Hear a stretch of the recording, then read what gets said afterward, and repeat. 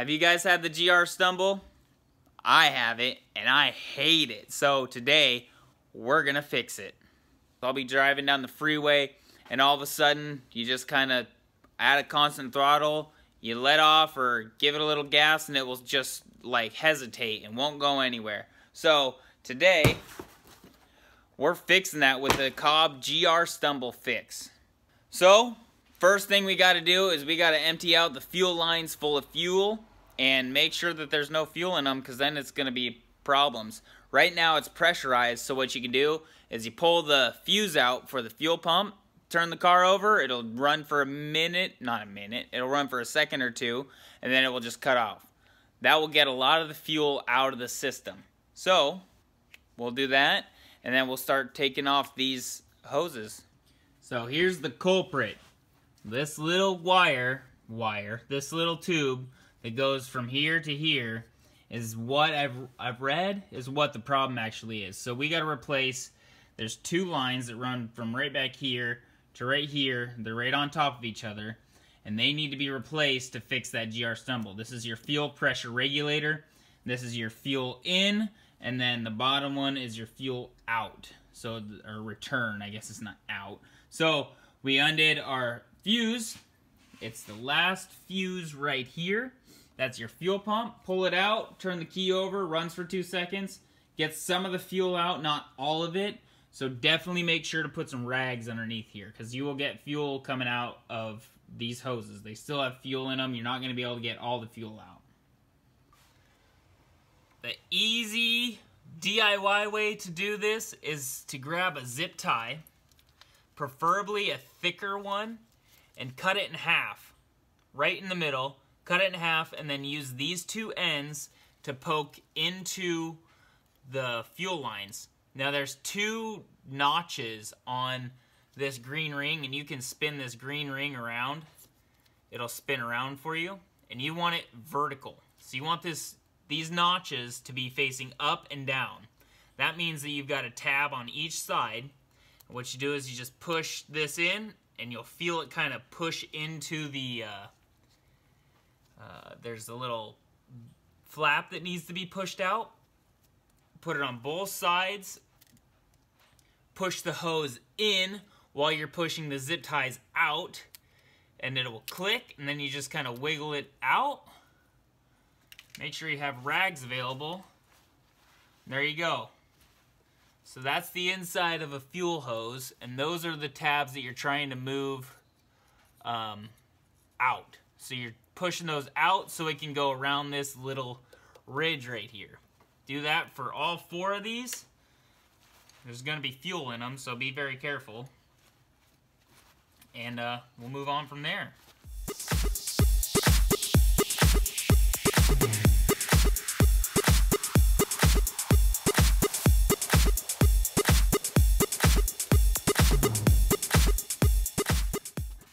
These back ones are a little bit different story. They're a little harder to deal with, especially this bottom one. There's a lot of stuff in the way, so take your time with it and don't ruin them. They are plastic on plastic, so these little edges could harm the plastic inside, but just be very careful. Take your time with it. Make sure that you're got it in the right position. Make sure that those notches are still facing up on these ones.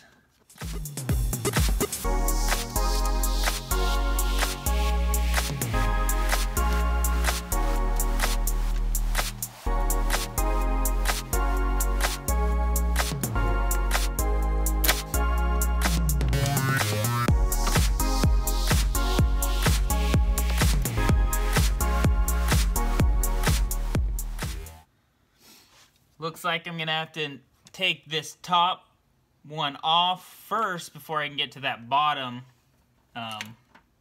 fuel line.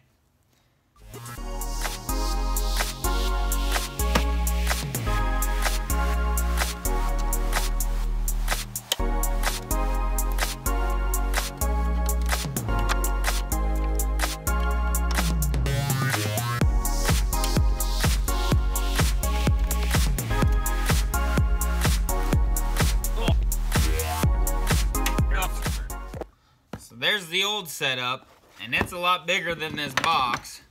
So I'm really curious as to what this new setup, how much smaller it is in comparison. So let's open it up.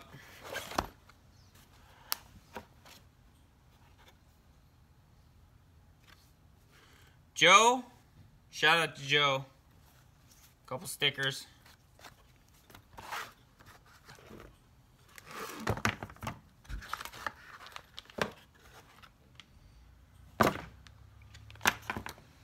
So that's what's in the box. So what goes to what? First things first, install the short runner onto the fuel pressure regulator that already has this hose connected. Now the fuel pressure regulator is going to sit upside down, and the short run actually sits at the firewall on the bottom on that white connector. So it connects down there. The fuel pressure regulator sits on this bracket right here,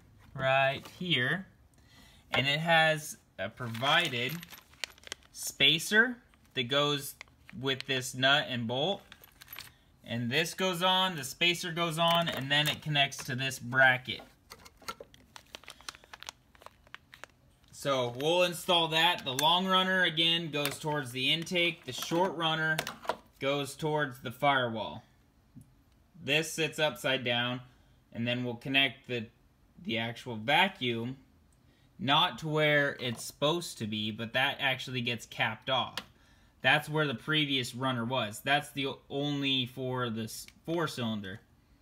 We're actually going to connect to our blow pass valve. So this will give us a more consistent reading across all the cylinders, not just one cylinder. So there we go. We've got the bottom one installed. Short side towards the firewall. Long side towards the intake. And then the nuts tighten down. This is a 1/2-inch nut. And now we'll go ahead and move on to teeing actually into this. So we'll cut a section. I'll probably cut it down in here so it's not so noticeable.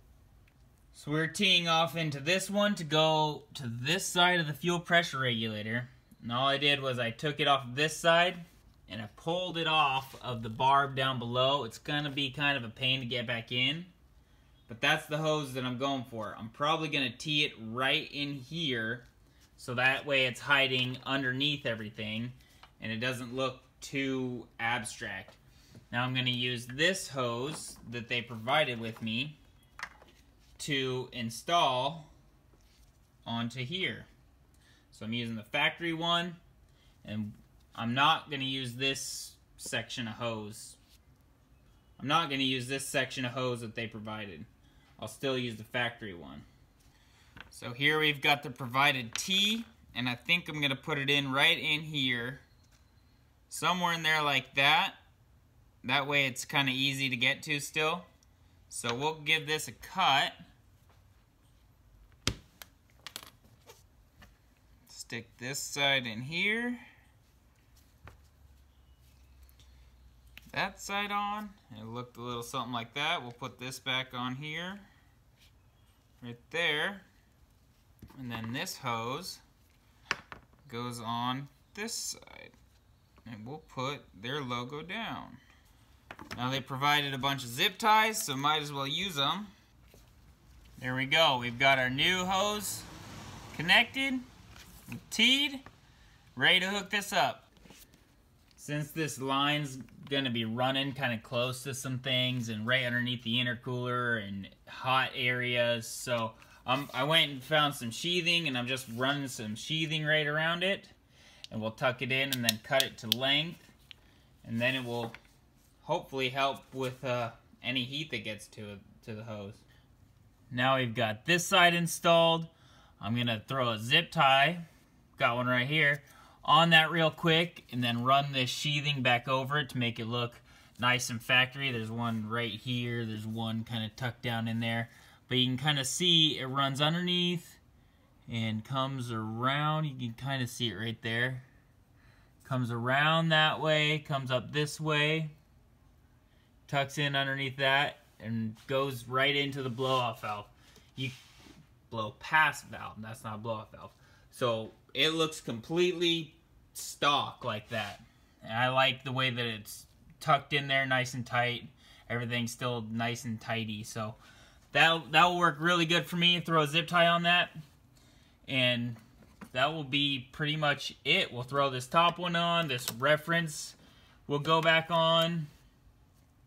And we'll be good to go. Got that side all buttoned up. Now we'll put this back on.